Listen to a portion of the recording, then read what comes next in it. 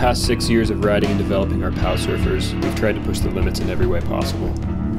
Whether it's sending bigger airs, flipping and spinning more technical tricks, or whipping through the tight trees.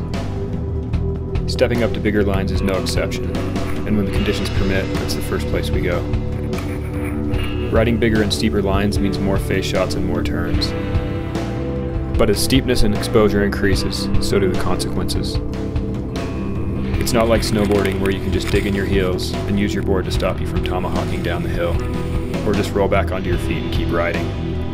You are entirely at the mercy of gravity, cartwheeling down a mountain with this missile chasing you the whole way down. When you're riding without bindings, you really have to be on point. Avalanches, ice patches, and unseen rocks become more consequential than ever before. It's a whole new game of calculated risks. And that's part of what makes it so much fun.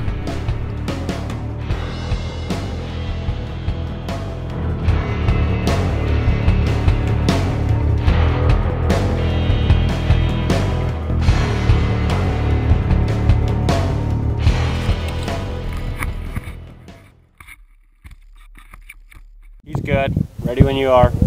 Dropping. City, living inside. It's a lower class, living like we know what I had. At the age of 15, I was fighting your authority of teachers. I would teach you about fighting what we used to pay.